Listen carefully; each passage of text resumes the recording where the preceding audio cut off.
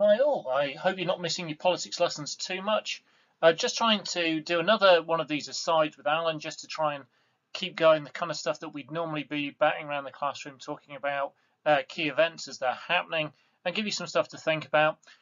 Today we're going to talk about Kier Starmer, the new Labour leader, about who he is, about some of the key aspects of his early performance. He did his first PMQs yesterday in really odd circumstances. Right, so Kier Starmer. First of all, one of the interesting things about him is his name, Kier, quite unusual first name. He's actually named after Keir Hardie. He was the first ever leader of the Labour Party. So you can see that Labour is kind of ingrained in his family. His father was a toolmaker, his mum a nurse. So Kier Starmer, especially because he's Sir Kier Starmer, it all might sound very grand, but he's been at great pains to kind of illustrate the fact he's very much got working class roots. His background is in the legal profession. He was a barrister. He then went on to become a Queen's Counsel, a QC, and then rose up to be the Director of Public Prosecutions. So he was the most senior prosecutor in the country. For this work he was doing with law and the criminal justice system, he was knighted in 2014. In 2015 he entered politics, and one of the things that's really interesting about this, in terms of political experience, Kier Starmer has not actually been around all that long. So he is MP for Holborn and St Pancras in London, and has been since 2015. Very early on, he was given a position in the cabinet, shadow cabinet, sorry, and he became shadow minister for immigration. Later on, he became shadow minister for Brexit, but there is a resignation in between those two bits. Now, another really kind of interesting bit in terms of Starmer's family, though this is something he doesn't really like to talk about.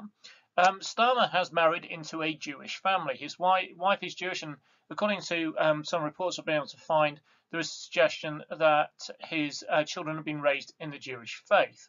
So this is a really interesting development, given the issues that the Labour Party has faced in terms of anti-Semitism over recent times. Where is he politically? And this is the bit that is slightly trickier to unravel. We can go and we can do the background reading. We find out his legal career and the bits on family and things like that. But in terms of actual political positioning of him, it's a little bit harder. Now, he is somewhere, we think, towards the middle of the Labour Party. So he's not as far left as Corbyn. He actually resigned due to Corbyn's kind of stance and leadership in 2016. But he did then come back and work for him. So that suggests he's not a million miles away from him. And it has gone on to support and defend a lot of his policies. He's definitely not a Blairite, so he's not on the right of the Labour Party. And we've seen that. So, for example, he has gone on record criticising the Iraq War and saying it was illegal, not something you'd necessarily expect a Blair supporter to do. So it doesn't look like he's a Blairite on the right of the party, and it doesn't look like he's a complete Corbynist on the left of the party.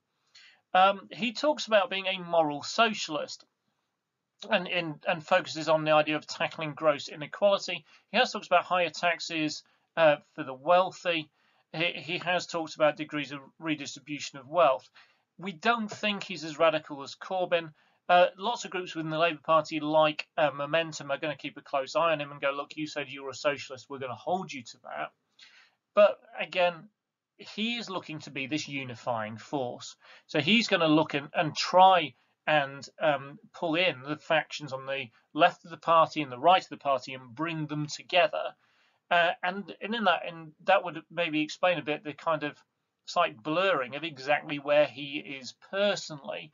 Because if he can come across as being kind of all things to all people, he has a better chance of holding the Labour Party together. And if the Labour Party is going to have any hope of any kind of recovery, it needs to be united. One area where this might be quite difficult is Kier Starmer is very adamantly a Remainer, and it'll be interesting to see how that plays out. Now, given the fact that Brexit essentially is done and we're now moving on to the trade negotiations and all the rest of it, this may become less of an issue. And obviously the whole Brexit issue has been completely blown off the political kind of map by what's been going on with coronavirus. So Kier Starmer, he is somewhere in the middle of the Labour Party, we think. Some people think he's leaning more towards the left and towards Corbyn, and some people think he's leaning slightly more towards the centre and towards the right of the party and Blair. Now, there were candidates essentially running who were either side of him. So in the final three, he was the moderate. He was in the middle. He wasn't. It wasn't on the right of the party. It was on the left of the party, and this might well be why he did so well. So in that leadership campaign, well, it didn't get a lot of press coverage, so we were left a bit kind of wondering about it. He was the only man in the latter stages. There's been quite a lot written about that and the fact that Labour's still not had a female leader. Again, that might be because the female choices towards the end were on the kind of extreme ends of the party. He has refused to trash Corbyn's time as leader, so he's not wanting to, again, create factionalism and fall out with the pro-Corbyn side of the party. And he's looking to kind of build some consensus and end the divides in the party, and that's probably the area he spoke about most during his leadership campaign. His victory was very, very convincing with 56% of the vote. So he won on the first ballot. He won it quite solidly. So it looks like we've got a leader which the Labour Party is uniting behind. Now, how's he performed? We started off, again, he came into the role in a very odd period of time because of what was going on with the coronavirus crisis. So he came in kind of talking about constructive opposition, that he wasn't going to go kind of flat out for the government on all issues. There's need for a degree of national unity with the crisis going on. He comes across well, I think, in terms of someone when he's speaking to the press and when he's speaking in Parliament. Obviously, you would expect, and this is maybe something we're going to see a bit of a shift. You would expect a man who has risen to the top of the world in terms of the legal world as a top barrister QC and then in charge of prosecutions in the UK. You would expect someone who is going to be a very, very competent public speaker, who's going to be a very good debater, who's going to get his point across, who's going to be able to persuade and argue. Now, there's been a bit of a shift of tone in the last week or so, where Labour, led by Starmer, are looking to take the government more to account, and they're taking into account over testing, over PPE for frontline staff, and over action about care homes. And there's a quote for him on here. So we were slow into lockdown, slow on testing, slow on protective equipment, and now slow on taking up these offers from British firms. And he talked in PMQs about how he's been contacted by lots of British firms who said, look, we can help, we can produce this protective gear for the NHS, and the government just didn't act on it. Something the government obviously disputes, and we saw Kier Starmer confronting Raab and Raab rebutting this yesterday. So he seems to be a pretty good performer in rather strange circumstances. The press reaction has been generally favourable to his first performance in PMQs, but obviously this is a essentially empty chamber, and this is him going against Raab rather than him going against Johnson. So there are still lots and lots of unanswered questions about Kier Starmer and what we are likely to see. And we will keep an eye on this. I ask you to keep an eye on this on upcoming weeks and see how you think he performs, and if you can get more hints on where exactly he sits within the Labour Party.